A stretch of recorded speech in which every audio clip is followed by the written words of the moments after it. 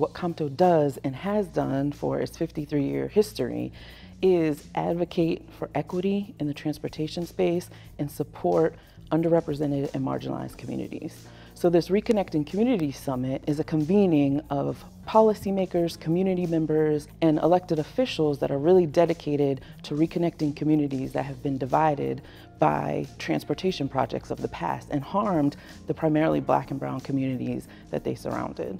So that's why we're here, and we're glad that we can be here for the second year and glad to continue to have the support of our partner agency, AASHTO Center for Environmental Excellence. I would just like to say that we are so happy that COMTO brought this project to us, and we're always willing to work with other organizations like COMTO to find organizations, to find opportunities like this to help sponsor other meetings, because reconnecting communities isn't the only thing out there. We are at a pivotal time. We're actually at the best time, with record amount of funding being available, with tons and tons of outside organizations having the opportunity to take federal dollars and put them towards projects.